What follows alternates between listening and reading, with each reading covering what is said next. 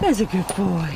Those puppy dog eyes may make you melt, but their noses could actually save your life. The dogs could detect correctly if somebody was infected with COVID 94% of the time. And what's really incredible about these dogs is that they can do it really, really quickly. The findings come from a joint research project between London School of Hygiene and Tropical Medicine and Durham University. For months, they have worked with 6 medical detection dogs, teaching them to recognize the scent of COVID-19 and testing the dog's ability to identify samples. And interestingly, they could do it irrespective of the level of virus that the patients had.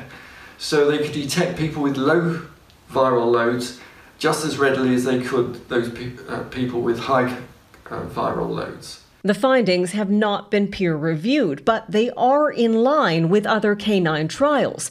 A pilot project at the Helsinki Airport last year saw dogs correctly identify nearly every sample. Thai researchers reported their dogs had a 95% success rate with roughly 2,000 samples. Dogs are now being deployed in Bangkok. The extra help comes as the virus takes a heavy toll. More cases have been reported so far this year than in the whole of 2020.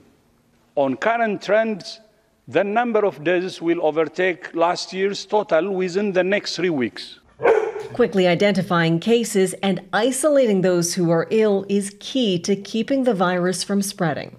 This is something that could really change the way in which diagnostics could look, because you could do a rapid screen and then follow it up with a PCR test. Researchers say it's still early, but several countries are working with dogs to confirm how our 4-legged friends can help in the fight against COVID-19.